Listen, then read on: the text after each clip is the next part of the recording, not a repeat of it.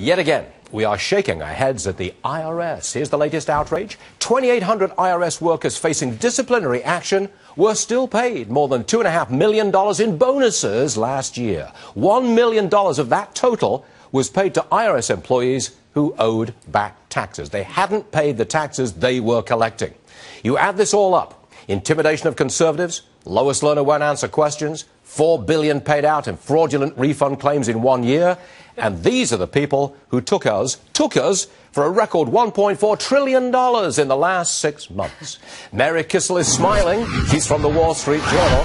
Come on, Mary. You can't rein these people in. You can't. There's no accountability. Oh, it's so incompetent. You almost have to laugh at it. And I'd also add the $11 billion annually that is lost in earned income tax credit fraud. Hold on a second. The earned income tax credit, that's where you don't earn enough money to pay any tax, but you get a big tax refund anyway. That's right. You're saying $11 billion in fraud there? Yeah, this is effectively the size of, say, the Commerce Department's budget in a year. So, look, when you add it all up, Stuart, this is an agency that needs a serious overhaul. And they're not getting it. No, there's not no under this administration. The executive branch is not cracking down on them, period. No, and you have to wonder if this is going on and the Inspector General is finding this kind of fraud in this agency. What's going on across the federal government? Very good question. Sandra, you can't fight the taxman, but there's no accountability. There's no accountability, and I looked back at the 2012 numbers.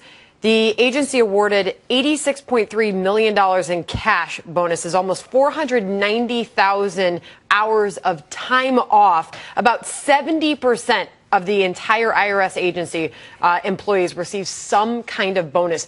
What company can you say that about in 2012? I mean, this is unbelievable, the lack of accountability. And bottom line, it just sends a horrible message to those in America that are working hard, paying their taxes, to see numbers like that. Well, it seems to me that the IRS has become an arm of the administration for political purposes. Maybe I'm going a bit far, Mary. What do you say? Well, I read the IRS response to this report, which was absolutely stunning. It's posted up on Treasury's website.